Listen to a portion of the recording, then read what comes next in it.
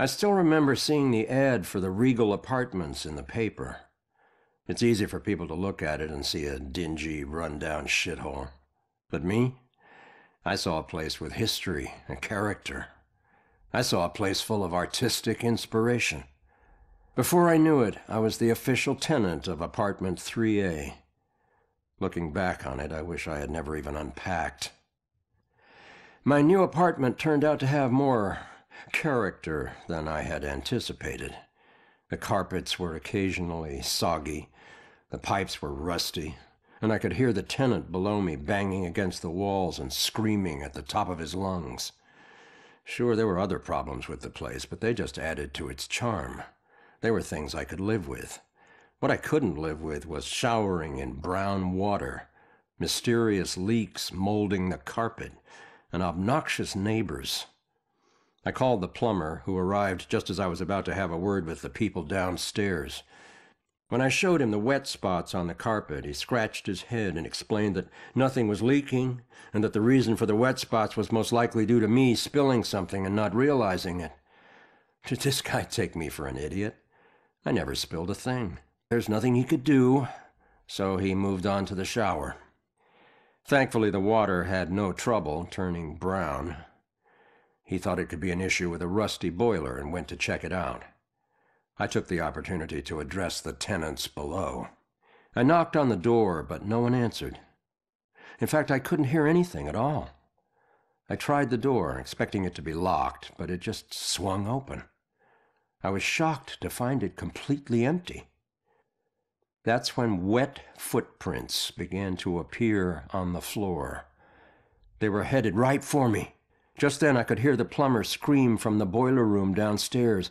By the time I ran down there, he was long gone, but he had discovered the source of the brown water. Packed into the old, rusty boiler was a bloated, decomposing corpse. The police are still investigating the homicide, and the landlord has promised to renovate the boiler room.